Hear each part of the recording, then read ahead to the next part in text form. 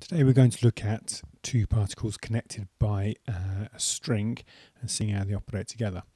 So I have two particles here, P and Q. P has mass 3 kilograms and Q has mass 5 kilograms, and they're connected by a light inextensible string.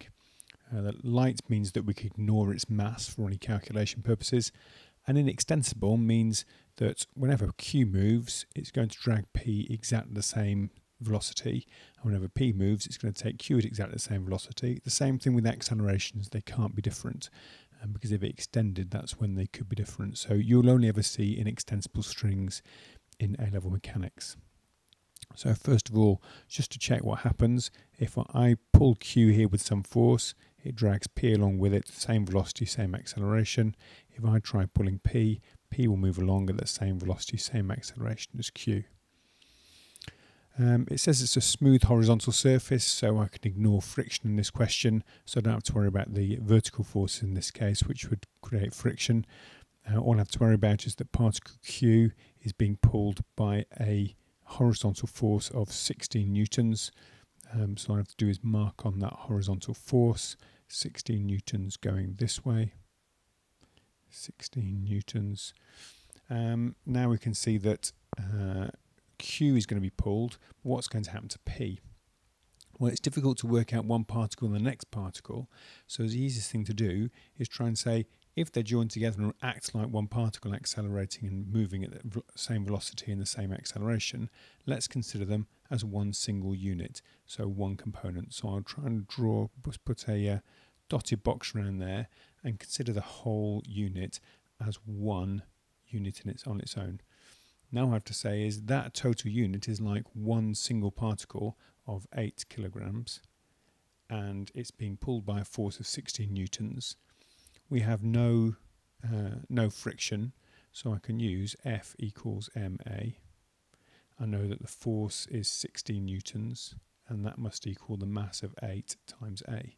Solve that equation, I get a equals 2, so the acceleration is 2 meters per second per second. So now I know that the whole system is moving at 2 meters per second, so I can write that in as 2 meters per second, a double-headed arrow to show it's an acceleration, and that means that P is being accelerated at 2 meters per second, and so is Q, the same because they're connected by a string. And the nice bit about considering it as one whole unit using this red dotted line is that it means I don't have to worry about the tension in the string. It's effectively ignored because all I know is joining the two particles as one. So I effectively found the acceleration of P. Okay, so now to find the tension in the string, I can look at either P or Q, but looking at Q, all I need to do is find the forces acting on Q. So I know that it's going at 2 meters per second, or accelerating at 2 meters per second.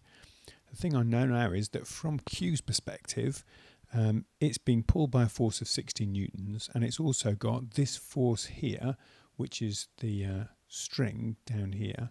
Whatever the tension is in the string is pulling Q backwards, and that's the force that Q's pulling it back with. That's how it seems to Q. So as far as Q's concerned, 16 newtons pulling it forwards and tension pulling it backwards. And it's always good in these types of questions to consider what's happening or what it feels like from the perspective of one of the particles.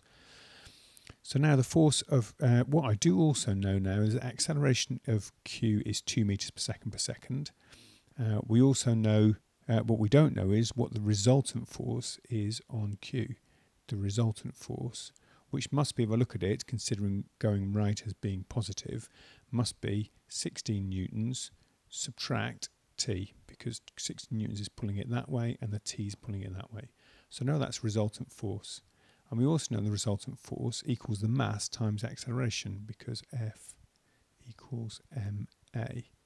And the mass we know is 5 and the acceleration is 2.